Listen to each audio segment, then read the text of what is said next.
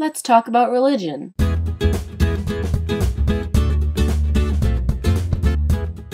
I'm Catholic, Roman Catholic. I grew up Catholic. My whole family is pretty much. And growing up, I always loved it. And then, probably from like 8th grade and even still, there's a fly in my room. But yeah, I mean, I think I grew to did you see it? I bet you saw it.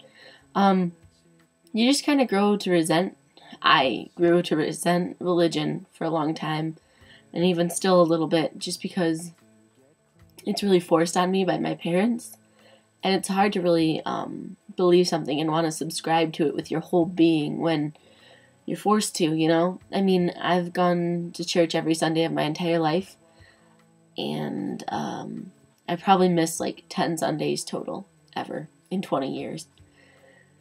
It's just, I believe, for a long time, I didn't believe, like, probably about 2 years, I was just kind of doubting everything, and I didn't believe at all, and I've kind of, come to the point in my life where I do believe, and I'm comfortable with supporting church doctrine for the most part.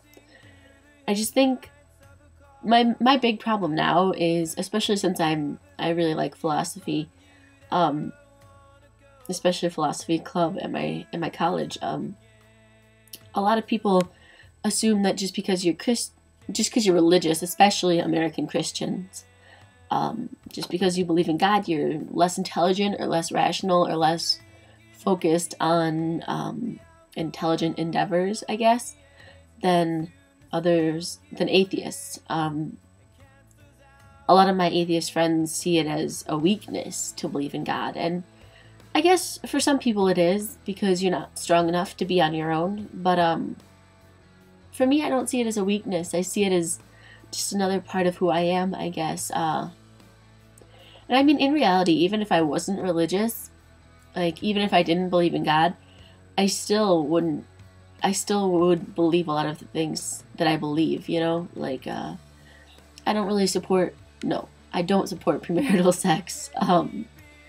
I don't really like the idea of, I don't like the idea of abortion. You know, like, and I also believe in marriage. I mean, I believe in the beauty of commitment.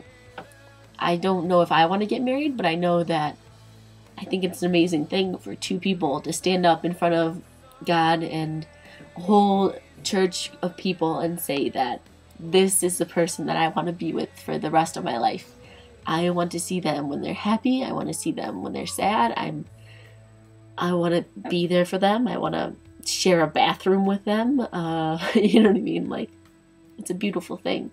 And sometimes we forget that. Sometimes we let ourselves think that it doesn't matter, I guess. Commitment doesn't matter. And I think with religion, that's a big thing too, is in today's society, commitment just doesn't matter. Like, committing yourself to one religion, who cares, you know?